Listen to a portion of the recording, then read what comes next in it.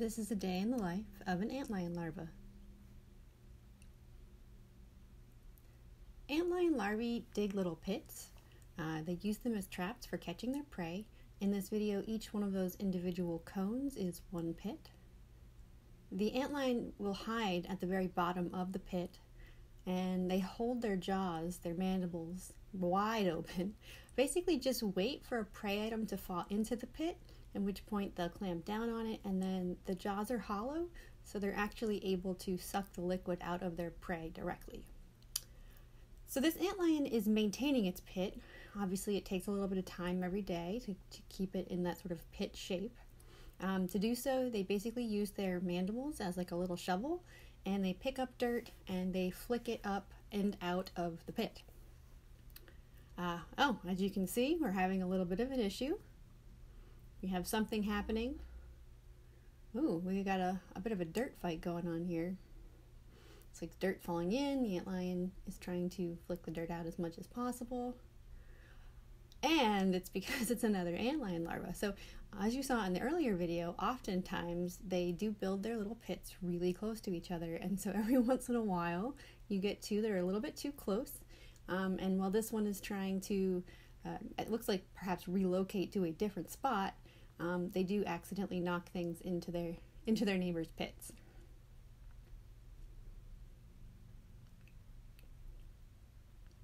So I would say that most of the video, and I have many hours of footage, show the antlions basically maintaining their pits. Always has a little bit of sand sort of falling in. In this case, there was that very helpful neighbor there that knocked a whole bunch in. And what they do is they just kind of keep track of it all day. And because those pits are actually cone-shaped, the way that they maintain the cone is to do this fancy spin and rotate as they flick that sand.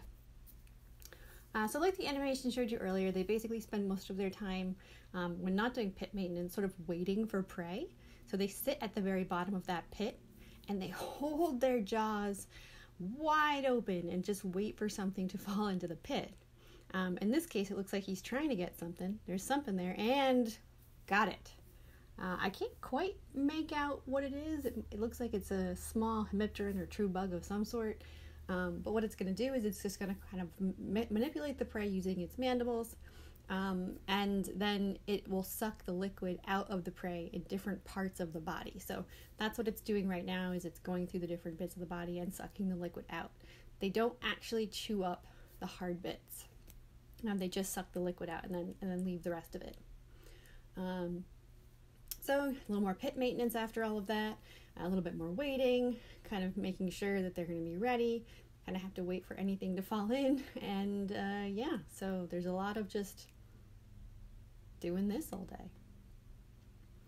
So not a lot happened in the interim there, but a few hours later I had this video still going, and this spider jumped right into the pit. So this poor little spider misjudged and unfortunately landed directly inside of it. And the antlion did make an effort to grab it. Unfortunately for the antlion, it wasn't quick enough. And fortunately for the spider, it was able to escape. And this took a while. It actually took many minutes to get out of that pit. This was sped up quite a lot. But yeah, it did finally get out. And if you look in the lower left of the screen, you can see there's an aphid.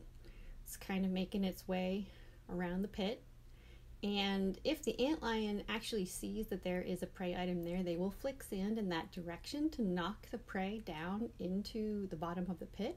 And so that's basically what he's trying to do right now, and as you can see, it was successful, and that aphid's day is coming to a very abrupt and unfortunate end, that's for sure.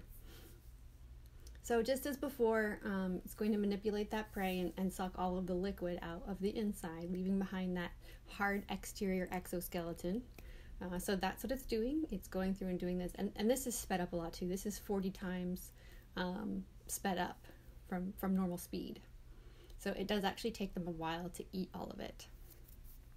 Once they are done though, however, they actually just flick the bodies out of the pit. I don't know if you saw that fly out. And sort of back to doing some more pit maintenance, back to doing a bit more waiting.